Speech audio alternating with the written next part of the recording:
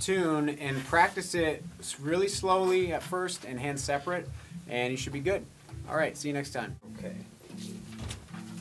All right, so this is invention number 4 by Bach, and the key to this is just like a lot of other songs where it's very important to practice it slowly first, but the big thing here is that you want to practice the hands separately and get them down first, hands separate, but the huge big thing about this song is getting the fingers down. So make sure you got the right fingerings and watch the ones that are marked here. So anyway, so this is going to be the tune. It goes like this.